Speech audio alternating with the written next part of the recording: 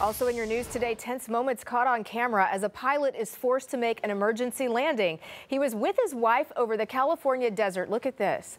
That's when the engine's plane suddenly cut off. Wow, video shows that propeller of the plane motionless as the aircraft veered toward the ground.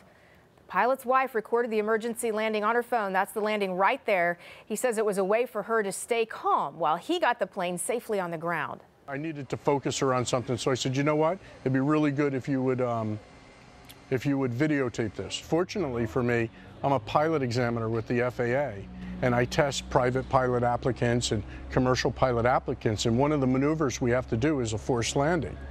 So at least once a week, I get to see somebody else do a forced landing. And now it was his turn. Good thing he had that experience, though. Wow, the plane came to a rough but safe stop. Miraculously, the couple was not even hurt at all and got up to snap a picture with their rescuers. Incredible. And that is some amazing video right there as they come in. Rarely do you get to see that. Right.